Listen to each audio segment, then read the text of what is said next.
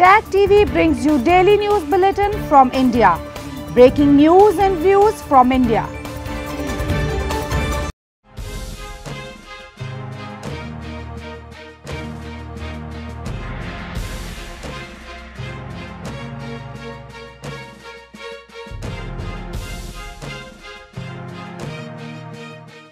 Good evening, welcome to South Asia Newsline. I'm Yeshi Chansom. Here are the top stories we are tracking for you on Tuesday, the 3rd of November. Voting for Phase 2 of India's Bihar State Assembly polls held amid pandemic. Afghanistan mourns victims of Kabul University attack.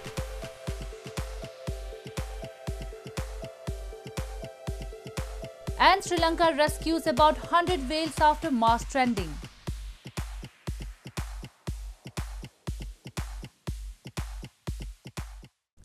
And now for all the details. With COVID-19 guidelines in place, Phase 2 voting for India's Bihar Assembly polls was held on Tuesday, with 1,463 candidates in the fray in 94 seats across 17 districts. Phase 2 is arguably the most crucial of the three phases of the Assembly election. Meanwhile, Indian Prime Minister Narendra Modi and Congress leader Rahul Gandhi both joined electioneering for candidates of their respective coalitions in the fray in the last phase of pollings in the elections by addressing rallies as the voting was underway. Voting was held in 94 of Bihar's 243 seats on Tuesday in the second phase of the assembly polls in the state.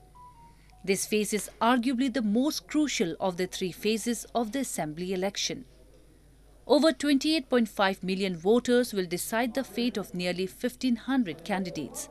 The key candidates include Tejasvi Yadav, the chief ministerial candidate of the opposition alliance of the RJD, Rashtriya Janata Dal, the left and the Congress. Prime Minister Narendra Modi and opposition Congress leader Rahul Gandhi both joined electioneering for candidates of their respective coalitions in the fray in the last phase of polling in the elections by addressing rallies on Tuesday. Modi has been campaigning aggressively for NDA, National Democratic Alliance candidates. While the Prime Minister once again attacked Rahul and Tejasvi, he said that Bihar has left behind the darkness of insecurity and anarchy. Gandhi criticized Modi and Bihar Chief Minister Nitish Kumar over rising coronavirus cases and the migrant crisis in the state. Bihar के गरीब को अपनी मर्जी की सरकार बनाने का अधिकार ही नहीं था। जंगल राज के उस दौर में मतदान के दिन गरीबों को घर से नहीं निकलने दिया जाता था। बूथ के बूथ लूट लिए जाते थे। ऐसे लोग बिहार को फिर पुराने दौर में ले जाना चाहते हैं। The third and the final phase of voting will take place on November 7. The process of declaring the result will begin on November 10. Meanwhile, voting for by-elections on 54 assembly seats spread across 10 states was also held on Tuesday. In news from Afghanistan, Afghans on Tuesday remembered at least 22 victims of Monday's horrific terror attack on the Kabul University as the country marked a national day of mourning. The attack claimed by the Islamic State militant group came amid a soaring rise in violence in the country and efforts to kickstart direct peace talks between Afghan government and Taliban in Doha. Afghanistan marked a national day of mourning on Tuesday to remember at least 22 people, mostly students who were killed in a horrific terror attack a day earlier on the Kabul University, which was claimed by the Islamic State militant group. Monday's brutal, hours-long assault was the second attack on an educational institution in the Afghan capital in as many weeks, even as Taliban insurgents and Afghan government negotiators hold peace talks in Doha. Some students gathered outside the Kabul University on Tuesday and even called for boycott of the ongoing peace talks in Doha, saying that despite peace efforts, there has been no let-up in violence. قرار است یک تظاهرات کنیم در برابر این همه نابهنجاری ها و میخواهیم که صدای خودم برسانیم به جهانیان که ما هیچ وقت تسلیم نمیشیم. اگر هر چقدر ما را بکشن ما به تحصیل و درس خود ادامه میدیم و تا آخرین قدم ما در درس و تحصیل خود ادامه خواهیم داد. The Taliban, which condemned the university attack and denied involvement within hours of its start, have refused to declare a ceasefire so far. Meanwhile, US Special Envoy Zalmay Khalilzad, while condemning the attack on Tuesday in a series of tweets, warned that the barbaric attack is not an opportunity for the government and the Taliban to score points against each other. There is a common enemy here, he said, while referring to Islamic State. In news from Bangladesh, Bangladesh's biggest Islamist group on Monday told the government to cut diplomatic ties with France within 24 hours as police stopped thousands of its supporters from marching towards the French embassy. Tens of thousands of Muslims across Bangladesh, the world's third biggest Muslim country with more than 160 million people, have been protesting against remarks by French President Emmanuel Macron in a row about cartoons of the Prophet Muhammad. Thousands of supporters of the Islamic group Hifazat-e-Islam marched towards the French embassy in Bangladeshi capital Dhaka on Monday to protest against President Emmanuel Macron and call for a boycott of French products. Barricades set up by riot police failed to stop the march as hordes of people shoved past authorities while chanting slogans. In recent weeks, Macron has enraged Muslims by describing Islam as a religion in crisis all over the world and for vehemently defending free speech that some have deemed blasphemous and inflammatory. Macron's remarks were made in response to two recent attacks in France. এখানে সকলে একত্রিত হয়েছি আজকে হেফাজতে ইসলামের ব্যানারে আমরা ফ্রান্সের সরকার ফ্রান্সের প্রধানমন্ত্রী আমাদের রাসূল সাল্লামকে নিয়ে কটূক্তি করেছে সেই জন্য আমরা এটার প্রতিবাদে মিছিলে একত্রিত হয়েছি ফ্রান্সের দূতাবাস ঘেরাও করব সেখানে আমরা আমাদের দাবি জানাই ফ্রান্সের দূতাবাস থাকতে পারবে না এবং ফ্রান্সের যত পণ্য আছে এগুলো বয়কট করতে হবে Last week, a knife-wielding Tunisian man yelling Allahu Akbar, meaning Allah is greatest, beheaded a woman and killed two others in the French city of Nice. 2 weeks earlier, an 18-year-old beheaded a French middle school teacher who had shown pupils cartoons of Prophet Muhammad in a lesson on freedom of speech. France has allowed displays of the cartoons. There have been similar protests in other mainly Muslim countries over the dispute.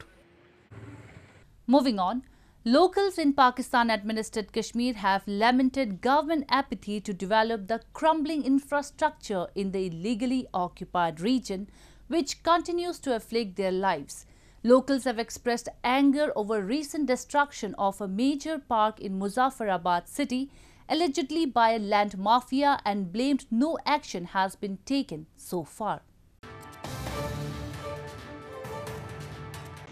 Crumbling infrastructure in Pakistan-administered Kashmir continues to afflict lives of locals in the illegally occupied region. Locals in Muzaffarabad city are angry over recent destruction of a major park near the Supreme Court building, allegedly by a land mafia. They blame the authorities have continued to ignore the site which used to be a place for recreational activities in the center of the city and has now been left ruined.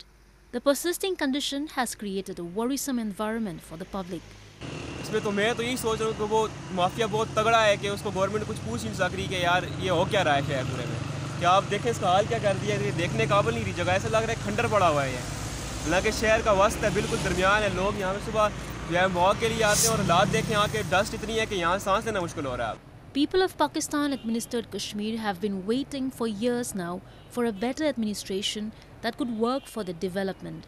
However, the corruption and ignorance in the system has become a major challenge for the growth of the illegally occupied region, leaving its future in dark.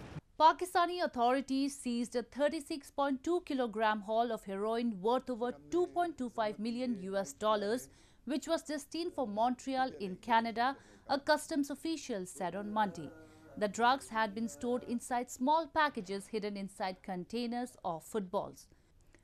Holding a news conference in the southern port city of Karachi, Chief Collector of Customs Saifuddin Janojo said 5 people had been arrested as part of the discovery and an investigation was underway.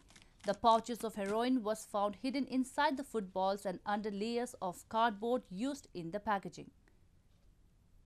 Moving on to news from Sri Lanka. Sri Lankan villagers have defied novel coronavirus curfew to try to save about 100 whales stranded on their beach on the island's southwest coast. Men waded into the breaking surf to push the small whales back to the sea on Monday while curious villagers gathered to watch. Sri Lankan villagers defied the novel coronavirus curfew to try to save about 100 whales stranded on their beach on the island's southwest coast. Man waded into the breaking surf to push the small whales back out to sea on Monday, while curious villagers gathered on the beach at Panadura, south of the capital Colombo, to watch, ignoring a 24-hour coronavirus curfew. As news of the Sri Lankan stranding spread, officials from the Coast Guard and Navy arrived to help with the rescue, which went on late into the night.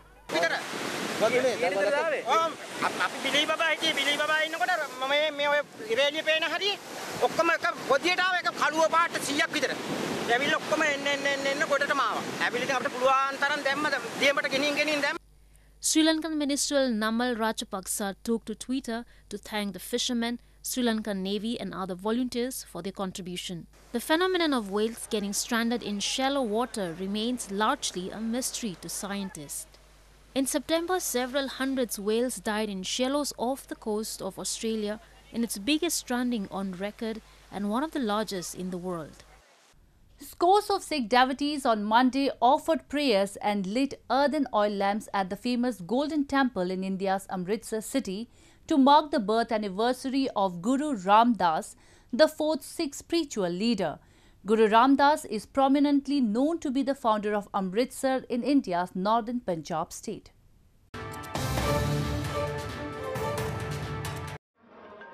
Devotees in India's northern Amritsar city offered prayers at Sikhism's holiest shrine, the Golden Temple, on Monday to mark the birth anniversary of fourth Sikh Guru or spiritual leader, Guru Ram Das, amid coronavirus pandemic.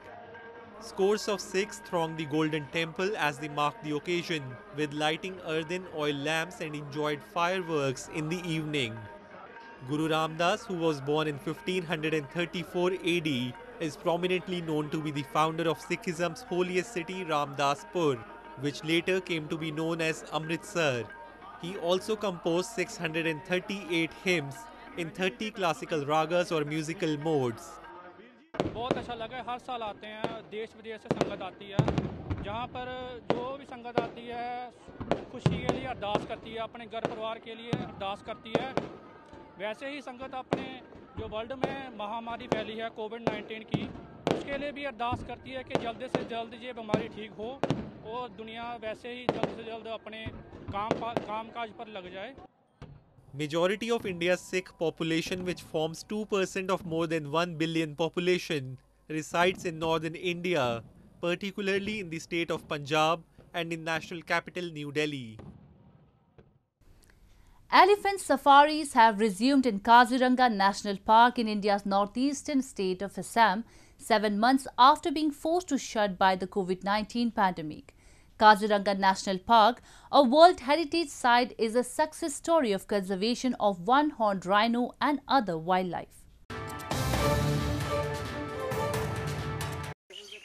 Authorities in Kaziranga National Park, a World Heritage Site in India's northeastern Assam state, on 1st of November, resumed their elephant safaris after over 7 months of COVID-19 lockdown.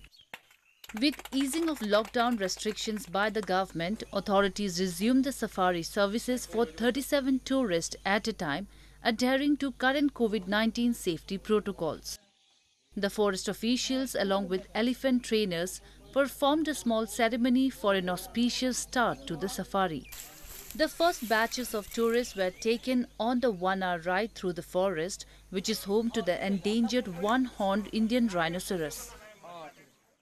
Response is quite good that we opened around 37 seats for the tourists and we got 100% booking, and we hope that in coming days the tourism will improve upon.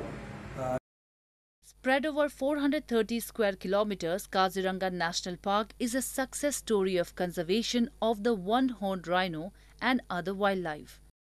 Besides one-horned rhinos, the park is home to a significant population of elephants, tigers, bison, swamp deer and leopards, among others.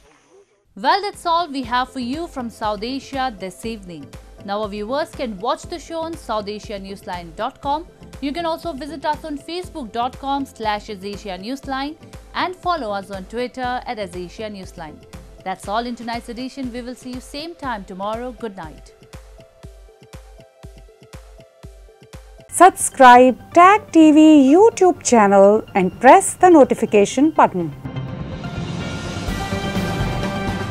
Subscribe Tag TV YouTube channel and press the notification button.